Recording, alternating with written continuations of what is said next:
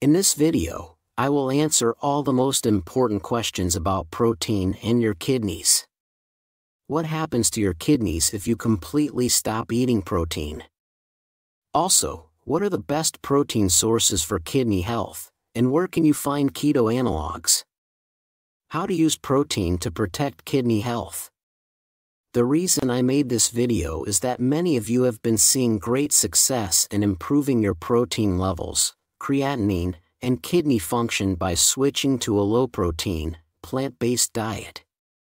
Reducing meat, fish, and dairy products protects your kidneys. You're probably wondering where to get protein without reaching for a piece of beef. Because, let's be honest, you need protein. So, what are the best protein sources for you? Clearly, we can't completely avoid protein. It's an essential nutrient. So where can we get the necessary protein for kidney health? Spoiler alert, protein is everywhere.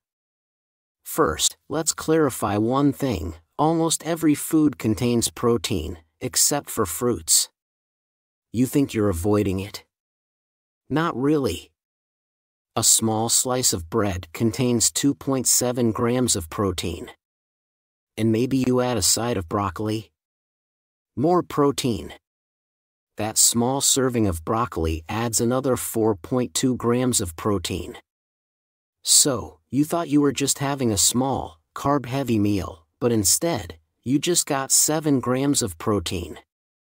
The average CKD, chronic kidney disease, patient only needs about 30 to 50 grams of protein per day. With just bread and broccoli, you've already hit 7 grams. What are the best protein sources? The answer is that all plant-based foods also contain other essential nutrients, vitamins, fiber, and all those healthy elements, while keeping protein levels as low as possible. Because, as we've seen, it's actually quite difficult to eat too little protein as long as you're eating anything at all. People always eat too much protein, never too little. Now, what about specific foods? If you want to know about some high-protein foods, remember that not all proteins are created equal. For example, the protein you get from most grains, seeds, and vegetables is not complete protein. It lacks some essential amino acids. That doesn't mean your body can't use it. Think of it like assembling IKEA furniture: you just need all the pieces. Add a few seeds, some nuts, and you've got a complete protein, no instructions needed. So basically, if your diet is well planned, you won't have any issues. And of course, if you eat meat, fish, or dairy products, those are complete proteins. But those foods also come with unhealthy amounts of phosphorus, which is the #1 enemy of your kidneys, well, maybe #2 after protein. There are certain protein sources that are low in phosphorus while still providing high-quality, complete protein. Egg whites are one example. There's no phosphorus in them, just high-quality protein. That's why they are great for dialysis patients who need to keep phosphorus intake as low as possible. Egg whites are your best friends. Another group of foods that contain high-quality protein without phosphorus is soy-based foods. You know, edamame, tofu, tempeh, these are all rich in protein. For example, tofu has around 10 to 15 grams of protein per half cup, making it great for dialysis patients. It can also be included in the diet of CKD, chronic kidney disease, patients who are not on dialysis, as long as the portion is small enough. Soy also helps reduce proteinuria, so not only are soy foods high in protein, but they also work to help relax your kidneys. Another thing worth mentioning is whole grains. Now, you can plan a kidney-friendly diet without soy foods, but you can't plan any long-term diet without whole grains, which are crucial because some whole grains are also complete protein sources. Quinoa and amaranth are perfect examples. These whole grains are packed with vitamins, fiber, magnesium, iron, and many other essential nutrients, making them an ideal addition to your diet. Another food worth mentioning is chia seeds. These seeds are not only rich in complete protein but also contain omega-3, a nutrient that is hard to get in a plant-based diet. Also worth mentioning is spirulina. Now, spirulina is very high in protein, so be careful with it. It contains about 4 grams of complete protein per tablespoon and is also rich in iron and a variety of essential vitamins. That's why spirulina is often considered a superfood. So, in summary, all these amazing protein sources are here to make sure you don't need a steak to save your kidneys. What happens to your kidneys if you completely stop eating high-protein foods? Imagine that starting tomorrow, you completely give up beef, hamburgers, bacon, cheese, fish, and all other high-protein foods, forever. What will happen to your kidneys?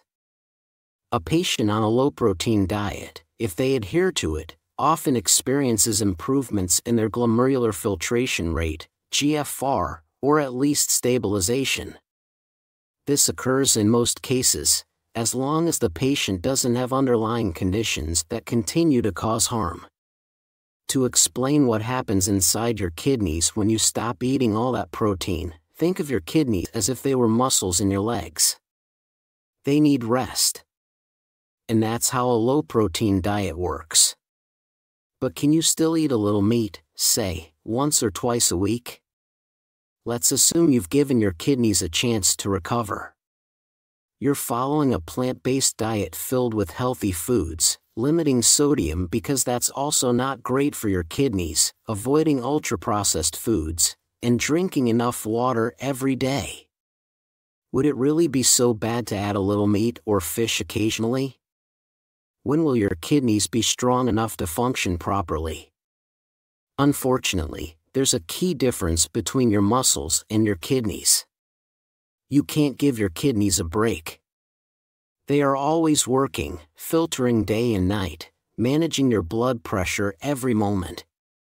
They are like overworked laborers constantly pushing through just to keep going. They're not exactly happy about it, but they keep working hard. That's why I strongly discourage adding unnecessary stress to them. So, love your kidneys now, and they will support you for many years to come. What about diabetic patients? Should they limit protein?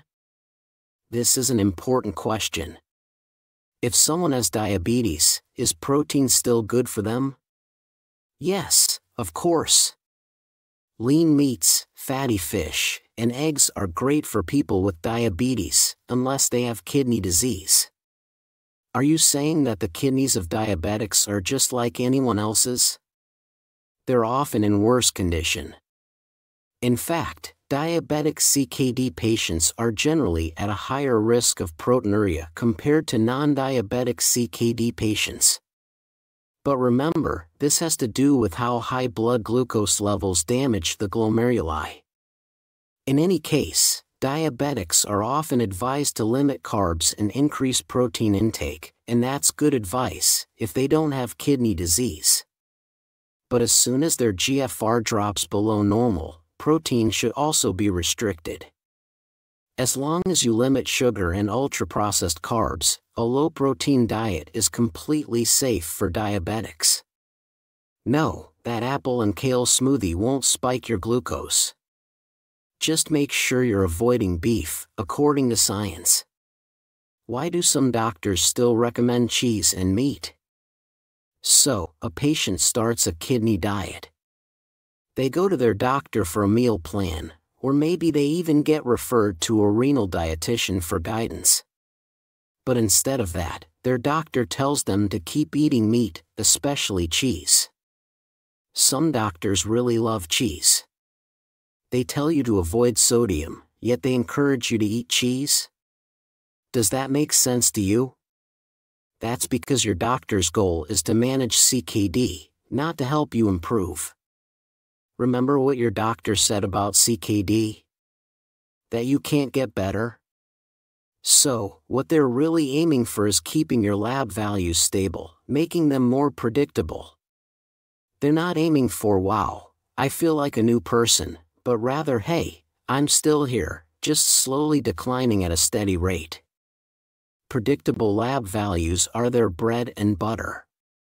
Now, predictable lab values are always a good thing, don't get me wrong.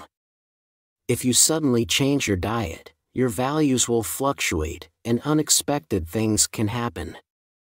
So go ahead, keep eating ribeye with a side of Kraft cheese, and start thinking about which dialysis clinic you prefer, because that's the standard predicted outcome for someone with CKD. But hey, at least you saved your doctor a headache.